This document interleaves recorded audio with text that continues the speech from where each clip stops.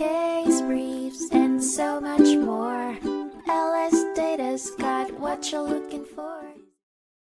In 2016, the United States Court of Appeals for the Fifth Circuit heard the case of World Fuel Services Singapore Pte.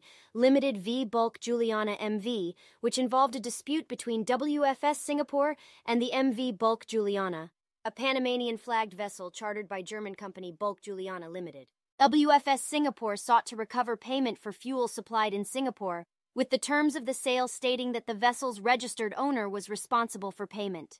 The district court applied Singapore law to the case, but enforced the parties' choice of U.S. maritime law, known as the General Maritime Law of the United States. The court ruled that the maritime lien was enforceable under U.S. law, and the case then went to the Court of Appeals. Several issues were raised, including the legality of incorporating a choice of U.S. maritime law into the agreement under Singapore law. The Court of Appeals upheld the district court's decision, confirming that the Federal Maritime Lien Act, FMLA, was part of the General Maritime Law of the United States. Bulk Juliana's attempt to limit the choice of law clause was rejected, and the court enforced WFS Singapore's maritime lien. The case was then remanded to the lower court for further proceedings on the validity and enforceability of WFS Singapore's maritime lien claim.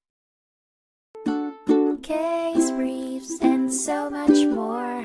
LSData's got what you're looking for. Visit lsd.law, elevate your mind. Leave the stress of class.